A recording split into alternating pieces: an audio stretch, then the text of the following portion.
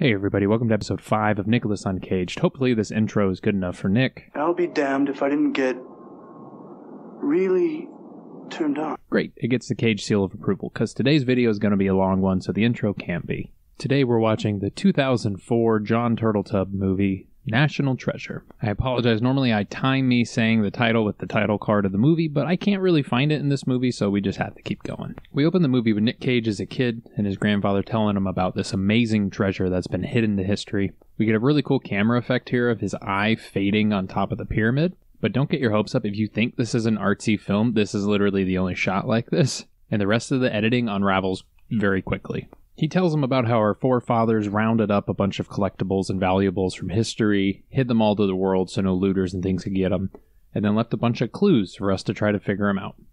And the kid goes, "Clues? Treasure? Yep, that's enough for me to dedicate my whole life to this." And there's our boy.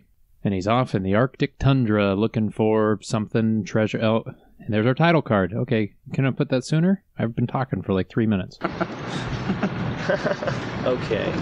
I apologize if I'm complaining quite quickly into this movie, but this movie just suffers from coincidental heroism. Like, Nick Cage is a treasure hunter. He's out here looking for a ship frozen in the ice. He just starts kind of guessing, and then he hits the ship.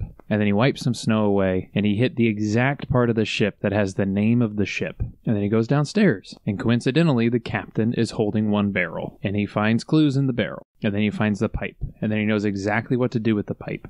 And then he finds a riddle, and in 2 minutes solves the riddle. The legend, the key, a map. The stain-affected reagent used to bring about a certain result. A few of the other people in the scene are like, "We can do it too." Prison. Albuquerque. See, I can do it too. And Nick Cage is like, no, okay, but seriously, I have a gift. The Declaration of Independence. Oh yeah, Sean Bean is in this movie, but don't get your hopes up, because he's probably going to die in 2 to 3 minutes if I know a Sean Bean movie. But he suggests to steal the Declaration, because how else are you going to look at it? Nick doesn't like that. I'm not going to let you steal the Declaration of Independence. And they say, well, we're treasure hunters and we really want this, so we're probably going to shoot you now. And Nick Cage is like, okay, I'll blow us up. Yeah, I'm crazy. That escalated quickly. And Sean Bean almost thwarts it, but because of Nick Cage's coincidental luckiness, the flare just explodes in his hand and the plan goes off anyways. And once again, Nick Cage knows absolutely everything about everything. What is this? Smuggler's hole, get in! Yeah, we'll somehow survive if we're 2 feet below this massive explosion. Because I'm Nicolas Cage and this movie's about me. Okay, can you remind us of the plot? It's been about 30 seconds since you brought it up. He's gonna steal the Declaration of Independence, Ben. They then run away and tell as many people as possible about the plot of the movie. Someone's going to steal the Declaration of Independence. They quickly lose all credibility. A treasure map? That's where we lost the FBI. You guys are spiraling. Quick, say something to gain some credibility. It's invisible. You blew it! And that's where we lost the Department of Homeland Security. And then he's like, you know what? Sean Bean might have been on to something. This can't be that hard. I'm going to steal the Declaration of Independence. And Riley's baffled. He's like, okay, explain this one to me. Ian's going to try to steal it. The only way to protect the Declaration is to steal it. All right. But the only way this is going to work is if we do like an Ocean's 11 style montage. But don't worry, Nick Cage has been doing some reading too. Nick, tell him what you learned. You know, Thomas Edison tried and failed nearly 2,000 times to develop the carbonized copper. And Riley's like, God damn it, I gave him the wrong book. He's like, okay, Nick, you just have fun out there, champ. Okay, I'm going to go to work now, and I'm going to try to figure out how to do this. Nick's like, awesome, I'm going to go eat an enchilada.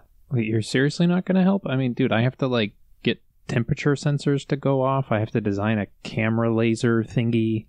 I successfully got them to move the document to that room. What have you been doing? It's like, I sent a gift to the pretty lady. Dude, we are seriously underprepared. I've been doing everything. You've just been hanging out? Nick's like, okay, yep, that sounds good. I'm gonna go steal the Declaration now. Look at me, I'm in a jumpsuit. Ben, are you sure that we should do that? Okay, I'm in the zone. Cue my heist music. Bah.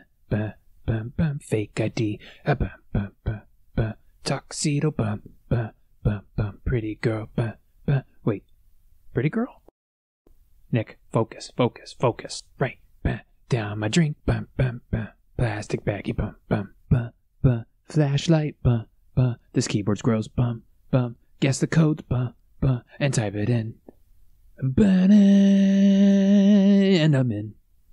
And then after all that dumb luck, he finally gets there and he's like, oh man, how do I get this out? Screw it. I'm taking the whole thing. I'll get it out in the elevator. And as Nick is waiting for the elevator, he's like, wait, I think I hear something. Wait, damn it. We just planned our own heist and sung our own song. What was it all for? And he's like, I don't know. I'm really sorry. Bye. It's like, oh, it worked. Okay, play cool. Stop talking. Pretty girl gets suspicious. What? This? It's just, it's a map. I made it. She's like, I'm not buying it. Would you hand that over to me right now? He goes, yeah, no, totally. Almost too easy. And they conveniently forget about Sean Bean, and he's like, okay, yeah, there's like 5 of us. I'll just take this from you now. I thank you very much. Got it. And she's like, they took the map. And Nick's like, they don't have it. Because I bought one at the gift store. Who do you think you are? I am! Well done, Gates. And Nick's feeling really clever about his plan, and then Riley's like, A credit card slip? don't worry, they'll never find out. Charge to Benjamin Gates. Oh, shit. So they try to buy some time by lying low at his dad's house where they can inspect the document. Dad. And Abigail's like, I'm the expert here. Let me do this. And they're like, it's not working. Be seductive. Seduce it. Breathe on it. And then as soon as that works, all her professionalism goes out the window. She has zero care and is just hair drying the map at full volume, I assume. So they go to Philadelphia because they know that these codes line up with some letters and that's their next clue. And they pay this little kid to do it because I guess they're like wanted fugitives now. And the little kids bump into Sean Bean. He's still alive in this movie. It's been like an hour and a half and he's still in. That's impressive. This has to be a record, I think. But Riley solves the riddle on his own. He's like, it's the Liberty Bell. And then he gets stoked and he does some research and he goes to tell the crew. Referring to... The Liberty Bell. Why do you have to do that? And they're dicks about it, but whatever. Aquafina paid for this scene anyways. But see, Sean Bean's not a monster. He pays the kid for information too. He uses Yahoo? Okay, no, that's it. Burn him! Okay, no. I'll let you have the daylight savings thing. I'll let you have the church, the bell, the poem, whatever you want. But you're telling me this clue depends on a shadow cast by the sun onto a brick? And you just showed up on the correct day by coincidence? You know daylight savings time is not the only thing that determines where the sun is in the sky, right? In order for you to find this brick, you'd have to have like a big symbol on it or something. Oh, alright. No, I'll give you that one. Okay, my bad. So yeah, they find their next clue. Some kind of ocular device. Ocular device. Nick, they're glasses, dude. Call them glasses. Sean Bean and the boys catch up to him. And Nick's like, play it cool. Just walking. Okay, now run. And as these two run away, they come across some businessmen that used to be football players, and they block Riley. They're like, haha, LSU, class of 85, bro. And Abigail's so impressed, she hits a bicyclist and chucks the map into the street. And Sean Bean steals the ring from the map from Abigail. How has he not died yet in this movie? And the whole ordeal clearly has them shaken. Because Riley and Abby are like, do we enter now? Oh, no, it's not our scene. Run away. Do we enter now? No, okay, not yet. And now we walk around the corner. Nailed it. First try. All right, everybody, reset. Let's try it again from the top. So the cops capture Nick Cage. And he's like, can I not go to prison, please? Someone's got to go to prison, Ben. But then almost as if he senses it, Sean Bean calls him. Sean Bean's like, I don't feel good. I've been around way too long. I'm supposed to die by now in this movie. I can't take it anymore!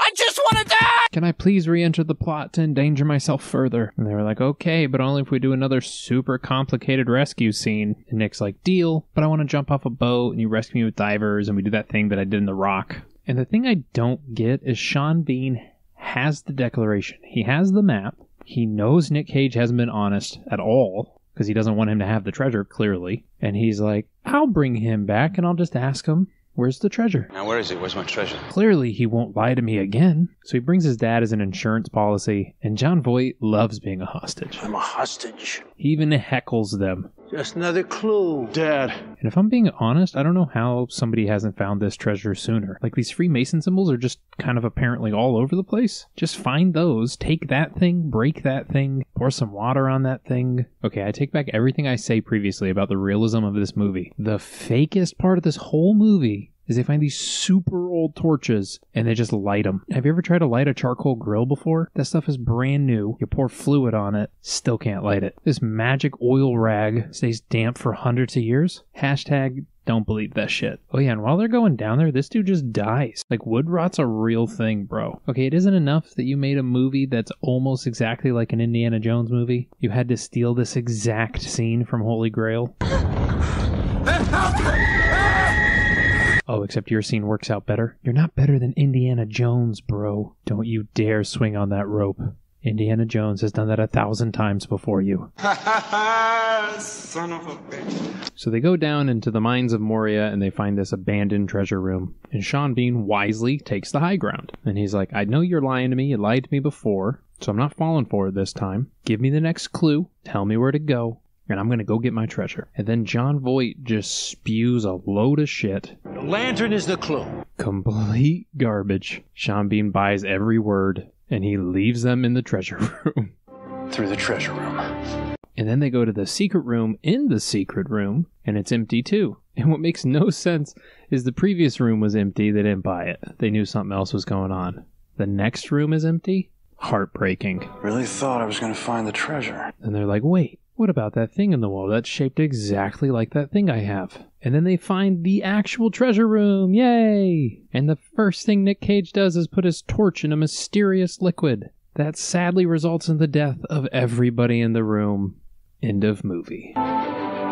Just kidding, but that totally should have happened because this is so careless of you, Nick. You don't expect the treasure room to have a single trap? Have you played Skyrim? So yeah, he does find his treasure. He then calls the FBI. This guy shows up and he's like an NPC in a video game because he only has one line. Someone's got to go to prison, man.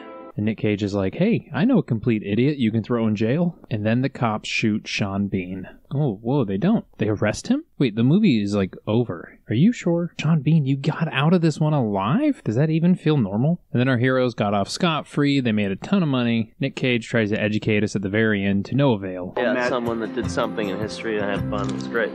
A map. Where does it lead to? Are you talking about doing it? You'll figure it out.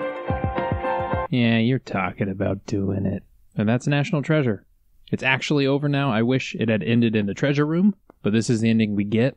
All in all, I do love this movie. It is a blatant ripoff of Indiana Jones, but it's still fun to watch because it's Nick Cage. And I'll be honest, I don't know what our next Nick Cage movie will be. I think I want to do one of his weirder ones. Maybe one that's a little less mainstream, so look out for that. Please make sure to like, comment, subscribe, do whatever you gotta do. And as always, stay happy, stay healthy.